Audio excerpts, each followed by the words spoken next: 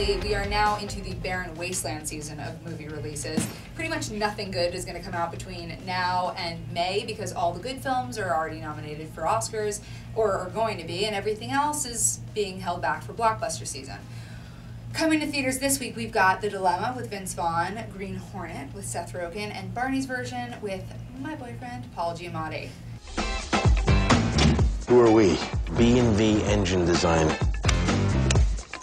The Dilemma asks the question, what would you do if you found out that your best friend's spouse was cheating on them? Interesting question, which was sort of struck upon by producing team Ron Howard and Brian Grazer when they were in Rome shooting Angels and Demons. They decided to turn it into a movie starring Vince Vaughn and Kevin James, who are both married to women who are way too hot for them, Winona Ryder and Jennifer Connelly. Ron Howard, we need to have a very serious talk. Parenthood is one of the best comedies of my childhood. But The Dilemma, the fact that they're even calling it a comedy is offensive. I can sit here and call myself the Princess of England. That doesn't mean that I'm gonna become one. The comedy is so not there in this movie. There's nothing funny, there's nothing interesting. And Vince Vaughn, I wanna punch him in his face. Vince Vaughn never ever goes outside the box. Every single movie he's doing the same thing, but he's great at it. Typical Vince Vaughn film. A little more substance though. The I'm on cocaine dialogue heaviness that he loves to run with, ramping and ranting. Second cousin, just so you know, is not really even a relative because someone could have sex with their second cousin and the kid would most likely still be normal. That dude needs to figure it out because Swingers was 15 years ago. You gotta do something else now, buddy. It's time. And Kevin James, when Kevin James is the most likable part of a situation, whoa, we're in treacherous territory. Actually, he and Kevin James make a great duo, and I'm a huge fan of Wedding Crashers, and I pity any actor who attempts to trump the Owen Wilson-Vince Vaughn pair. He comes in a close second. They're hilarious together. The women in this film blew. Winona Ryder, who put you in this movie? And I didn't really buy Jennifer Connelly and Vince Vaughn's relationship either. I mean, this dude is coming home with like leper, like rashes all over his face and bruises. His Mustang has been obliterated. And yet he whips out a ring to propose and she's ready to sign up. This doesn't seem realistic to me. P.S. Queen Latifah says the words, Ladywood. I just threw up in my mouth. Brian Grazer and Ron Howard are rich enough. So's Vince Vaughn. You don't need to see The Dilemma. Don't support it. It's like giving an alcoholic a bottle of whiskey. It's a bad situation. I'm gonna tell your husband he's married to Helen Keller. Helen Keller? Yeah, the girl with all the personalities. Sybil. Barney Pornowski. Panofsky. Pinaski. Ofsky. Pornowski. It's fine. Mazel tov. Barney's version is a small independent film that came out of Canada, and the real reason to see this movie is two words, Paul Giamatti. He's nominated for a Golden Globe. He's my pick to win in the Best Actor, Musical or Comedy. He is just a tremendous actor. If you've seen John Adams, you know that you can watch that man do anything. And in this film, he plays a really dark, twisted, angry alcoholic. The movie and the book both ask the question, what's more painful, remembering or forgetting?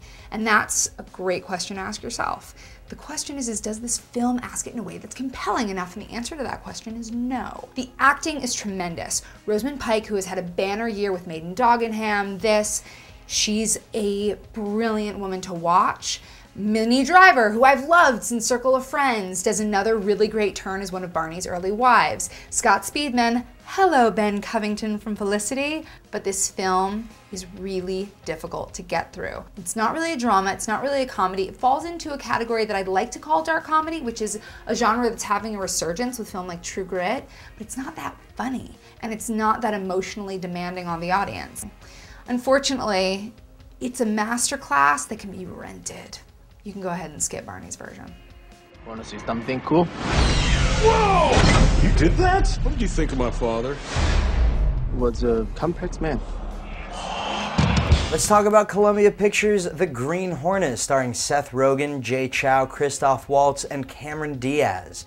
The story is about Britt Reed, billionaire, heir to a media empire, who decides to team up with his father's chauffeur, mechanic, barista, Cameron Diaz. How long are we going to continue to let her play an ingenue? I mean, she's 37 years old. When she introduces herself as a temp, it really doesn't come off as the slightest bit believable. This film is meant to be an action comedy, but it doesn't ever really seem to decide on which one it wants to be. Therefore, neither of them really live up to the potential that they could. Michel Gondry's sense of speed and color do make a few scenes in the movie exceptional, but it's literally only 3 or 4 parts of the film.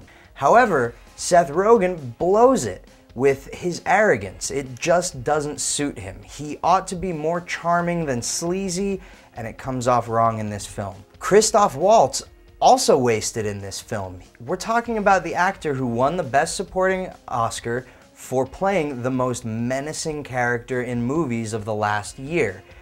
This character, his main feature is that he's insecure about whether or not people find him menacing, and it just makes him kind of boring. All of the jokes kind of fall flat, and there's an awful lot of ADR, the thing where you can't see their mouths and someone cracks wise, and it just seems like a joke they added at the last second because what they originally had wasn't good enough.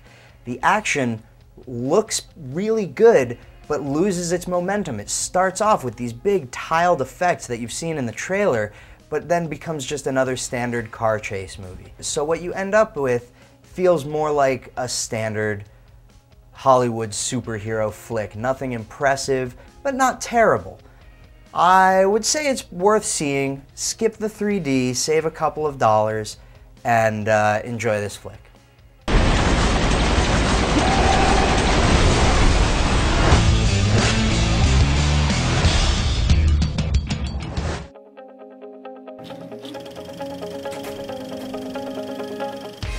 You liked The Dilemma? I love Vince Vaughn. Whatever he does, I follow. I'm a committed, avid supporter of Vince Vaughn. He was funny. He was not funny. Nothing about that movie was funny. Ron Howard should hide his head in shame. I'll give you that. I mean, I actually went into it, please everybody forgive me that's listening, and did not realize that Ron Howard had directed it. And when I saw his name, I was kind of like, what? It just feels like one of those movies that everybody involved was just doing for a paycheck, which can't be the case with all of these people with all these successful movies behind them. They don't need the money. Why did they choose to do such a dumb movie? Why did Brian Grazer and Ron Howard develop the movie? Why does Winona Ryder only blink with one eye? And Jennifer Connelly just like do something amusing. Why was she there? And eat a cheesesteak. She's got to eat something. She was way hotter when she had a case of the thickness back during The Rocketeer. Yeah. Everyone. Brendan? Yeah, mega boner. Let's talk about the Green Hornet. I think this movie has a bunch of great parts to it that just don't connect to make a good whole. I think all of these people are good on their own and could be good together, but someone wouldn't let them. No, you cannot say that Jay Chow doesn't crush this movie. He rocks that world, owns that movie, makes it his bitch, and then spanks it and sends it on his way. This is true. Do you think the reason you didn't like the movie as much as I did is because you went in with high expectations and I went in with low? That's entirely possible. That's one thing I will say about that is it disappoints me personally that no matter how much weight Seth Rogen loses, he still looks like a schlub. That gives me no hope. On that note, Barney's version is another film that disappointed me quite a bit also because the acting is exceptional. It really is. Like, if you want to know how to be a great actor, you should just rent everything Paul Giamatti has ever done and then stare at Rosamund Pike and go, wow, she's so beautiful. And Minnie Driver is fantastic in this movie. But the script is a mess. And it's based on a book that was written by a man who had Alzheimer's that was then amended and footnoted by people who knew the real versions of the stories that he was telling. So even as source material, it was a complete fractured mess. I don't know how they could have possibly thought that they could make it into a film. So it's halfway to a Charlie Kaufman movie then. Absolutely.